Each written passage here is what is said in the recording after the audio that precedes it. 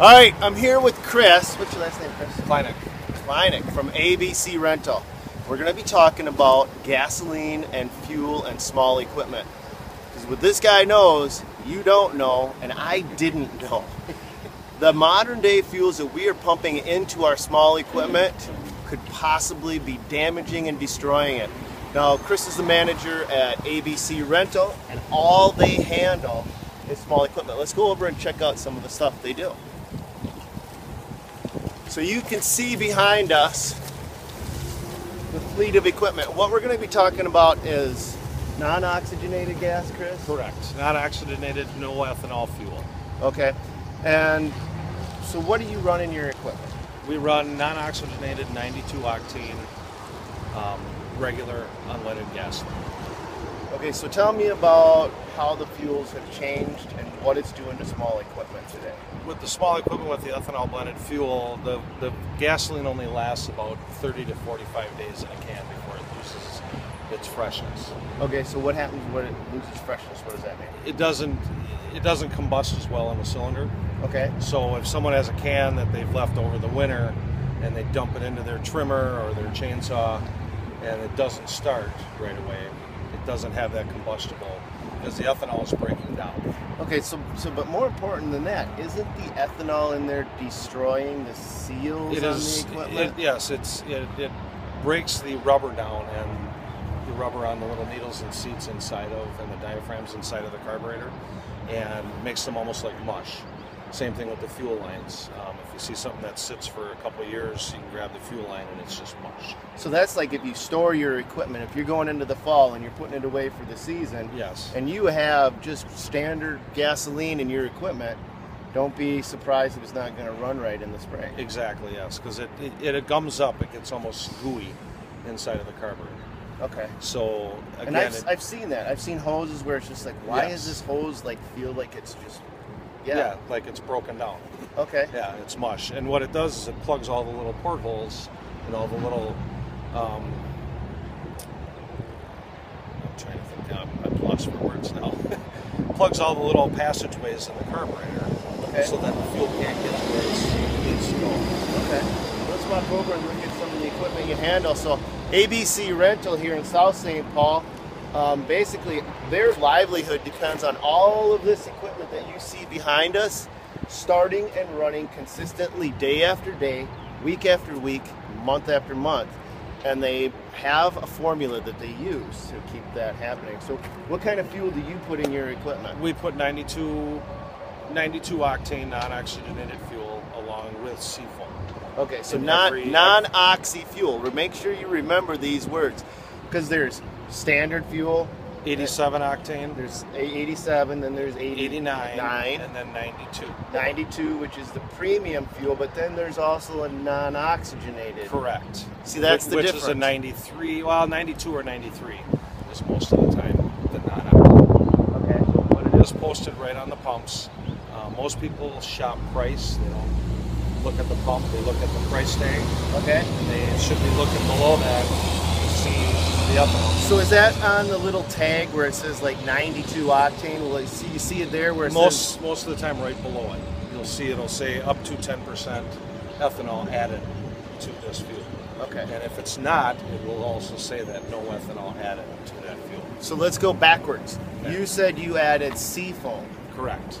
Why would you add seafoam in the middle of summer? Seafoam takes moisture out of any fuel. It helps keep it fresh. You don't know what you're pumping out of that tank at the gas station. You could be getting the last 6 inches of that tank, and there may be moisture. Okay. So that just helps reduce the moisture content in your fuel.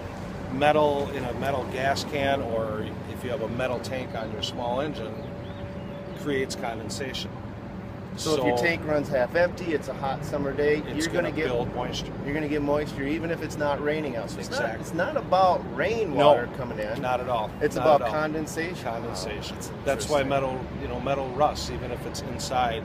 Any moisture in the air, the metal collects that moisture and it just emits it. Nice. So keeping that fuel fresh is very important. So now here's an interesting story that Chris doesn't know. This whole video was spurred by a conversation I had with one of your mechanics a couple years ago. Okay. And I was dropping some equipment off, and he's like, you know, I've worked here for X amount of years, and you know, we were talking about winterization techniques, which I want to get into. Sure. And he said he was a fan of heat. I think it's H-E-E-T. Correct. I think that's how you pronounce it. And everybody here was saying, no, you got to use seafoam. So what he did was he laid a bet, and he winterized half the equipment with heat, Okay. and he winterized the other half of the equipment with seafoam. So he just filled it up with gasoline, non-oxygenated gas, put the heat in half, put the seafoam in the other half, and then in the springtime he went to see which one started up and which one didn't. Sure. Consistently, time after time, all the equipment with the seafoam fired right up.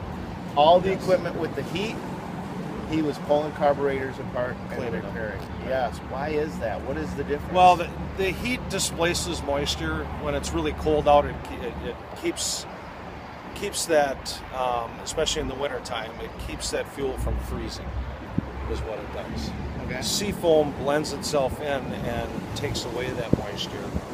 Seafoam actually blends the water in with it and pretty much makes it go away. So is there a time to use heat versus seafoam? Well, I wouldn't recommend heat in a small engine at all because it's straight alcohol. Okay. Alcohol is not, which like ethanol is a form of alcohol, is not good for any small engine because there isn't any lubricating qualities to alcohol. So where would you use heat at? In a vehicle.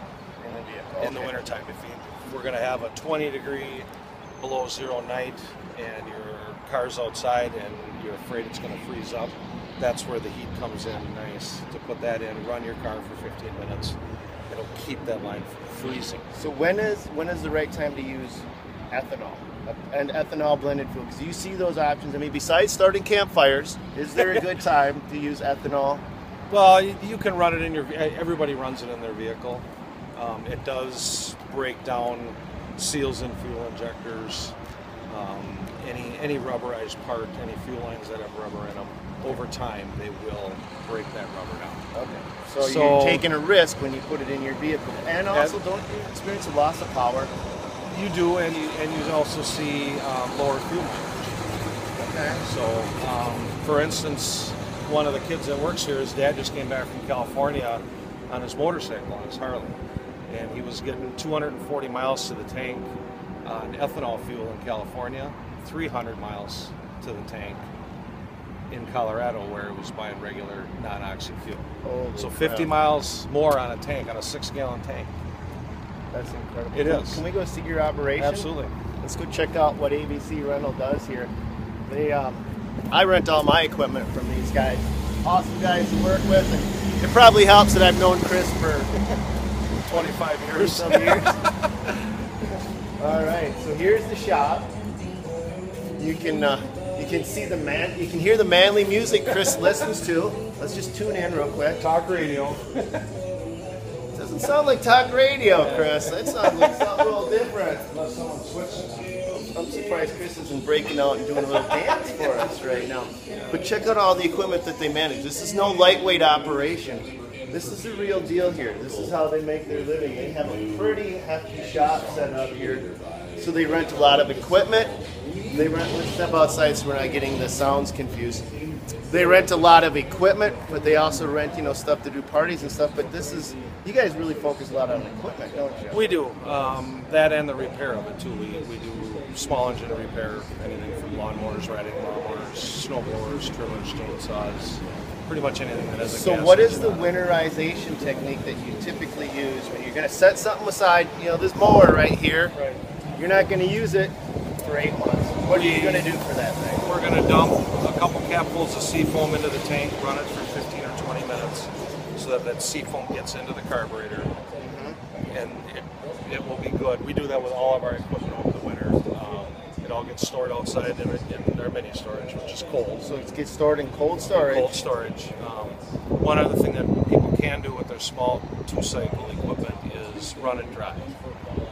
And the reason being, over the course of the winter, in a small carburetor, the gasoline will evaporate, leaving just the oil in the carburetor. Oh, okay. So you come to start it next spring, you put some fresh gas in, you hit the primer bulb, You pull on it about 65 times, finally starts, and it's blowing blue smoke like mosquito control because you're trying to burn all that oil out of it. Okay. So running a small chainsaw, trimmer, anything two-stroke, two-cycle, meaning gas oil mix, it would be better to just run it dry. Just run it dry, dump the fuel out, don't bother with it, try to get it as empty as possible. That's your best winterization and you can technique. start it and run it until it quits. It'll burn out whatever's in that carburetor. That's good information. So after you dump the gas out, try and start it, let it cycle until it won't run anymore, and now you know you're empty. Completely dry. What about oil and something? Oil in ours, we typically change in the fall. Well, we change midway through the summer, but we change in the fall so that we're ready for the spring. We don't have to do it in the spring because if spring hits us quick, you know, we get an early spring and you need to get your lawn mowed. You do it. So you change it mid-season. Yep. And then you do an end-of-season change. Correct. And you don't bother changing it in the spring because you're good to go. Because we've already changed it What last about fall. condensation inside the engine itself? If you get condensation in the fuel tanks, do you get condensation in engines? We don't see too much of that inside the engine with the oil because it's got a coating of oil on it. Do you use any special additives in the oil? We do like not. an AMS oil or anything like we that? use a semi-synthetic.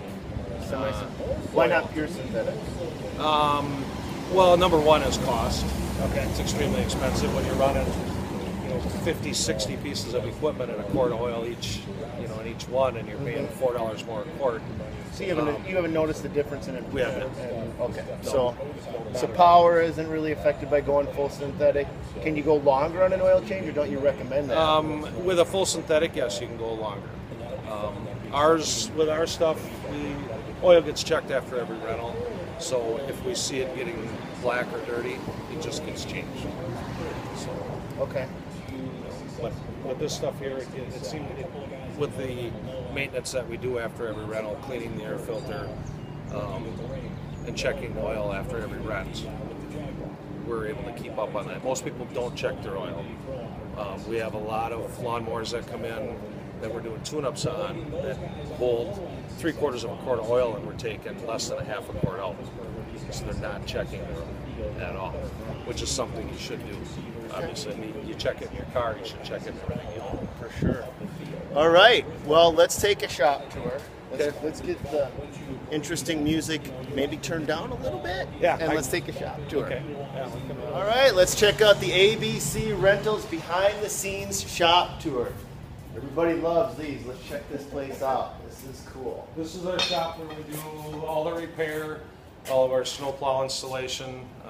We have a hoist for working on the snowplows and installing the snowplows.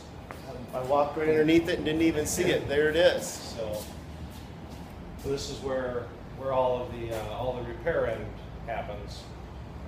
And then next door we have a wash bay where all of the service, when a machine comes back, it's cleaned. So every time a machine comes back, you clean it, power wash? It gets cleaned, power washed, oil checked, air filter cleaned, and ready for rent. So you have a full-time mechanic that's what he pretty much does, must be. I mean, I'm one of the full-times, and then the guys that work in the wash bay are responsible for the air filters, the oil, checking the oil, keeping the oil changed in them.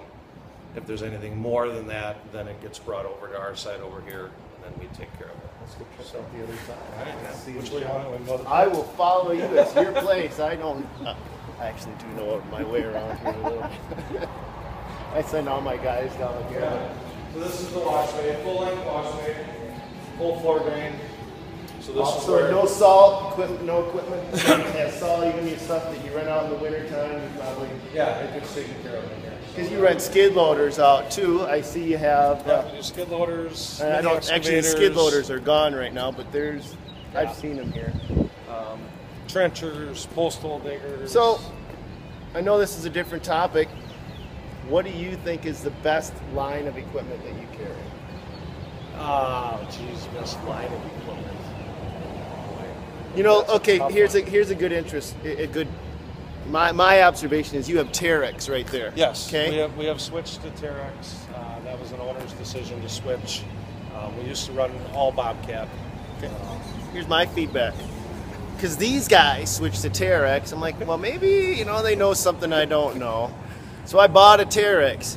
That lasted about 3 weeks before I sold that son of a duck. Yes. You'll get no argument from me. I was just like, what the hell? So yeah, that was gone. Yes. We have had some issues with our Terex skid loaders. Okay. The little mini excavator has been great. Has it? Yes. And we have a small PT30 Terex that has been great. Our other two rubber tired and larger track machine, we've had some issues. Okay. But we've got them worked out and everything. So that's one you don't like. Which one do you like? I like Bobcat. I love Bobcat. I do. I've switched everything over to Bobcat. Yes. I mean, they all have their problems. Yeah. But you know, and again, with the larger equipment, one of the reasons we went to Terex, Bobcat, with their new Tier 4 engines, you now have to put diesel exhaust fluid in. Ugh. The Terex, the ones that we bought, weren't to the Tier 4 yet, so we didn't have to incorporate DEF with our maintenance program, and when a customer rents a machine for 2 weeks at a time, worrying about if he's going to keep the DEF filled. So that was one of the other reasons why we went to Terex, because we didn't have to. So what do you know about diesel exhaust fluid? I don't know a whole lot about it. Okay, good, because I know nothing. I know absolutely nothing. I just know that we don't have to put it in any of our equipment. From it. So, for small equipment, what is your favorite brand? Well, anything that's got a Honda engine on it. Honda has been, we have some equipment here that has been here for 14, 15 years and still running the same engine. I have a Honda four-wheeler that's 28 years old. Yeah. Just go out and hit a little button, it goes vroom, vroom, vroom. Still to this day. Yeah, I have a 1986 Honda. I've got an 87. Yep, the TRX 200. It's like amazing. Yes, it is. Yeah. But yeah, we really like the Honda powered stuff. Some of our larger equipment ends up with a Kohler on it, which Kohler's a pretty decent engine too. Yep. But yeah, anything Honda powered is you can't go wrong. So let's recap. When you're winterizing, you're putting non-oxy, a premium non-oxy in seafoam, storing it right outside. Yep. Running it for 15 or 20 minutes to get that seafoam into the carburetor. Okay, and then you're taking your small equipment, you're running it completely dry. Emptying the fuel, running dry. Okay, perfect. You're running seafoam through it in the middle of the summer as well, just because condensation can occur, not because it's raining out, just because the changes in the heat and the cold. Correct. There you go. Now you probably know a lot more about gasoline, storing equipment, and when your equipment runs good in the next time you start it up next summer, this is the guy you got to thank. Or if you didn't listen to this video, you can come see us and we'll take your money. They'll repair it for you. All right. Have a good one, my friends.